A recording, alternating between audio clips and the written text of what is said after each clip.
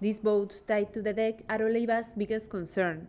She is responsible for them, the first Andalusian woman that has become major patron of a fisherman's guild, a responsibility that she faces in a difficult time for the sector, the toughest Algeciras has known in decades. Tenemos muchos problemas, los tiempos que no nos acompañan, estamos con la situación de Gibraltar, con la situación de que no podemos salir a la hora que queremos.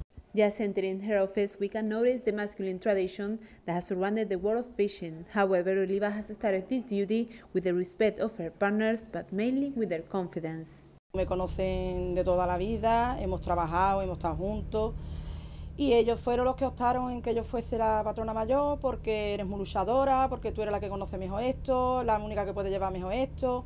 Because Oliva knows this world very well. During generations, her family has made their living out of fishing. When she was just a teenager, she already worked with her father in a boat, and today she owns her own ship.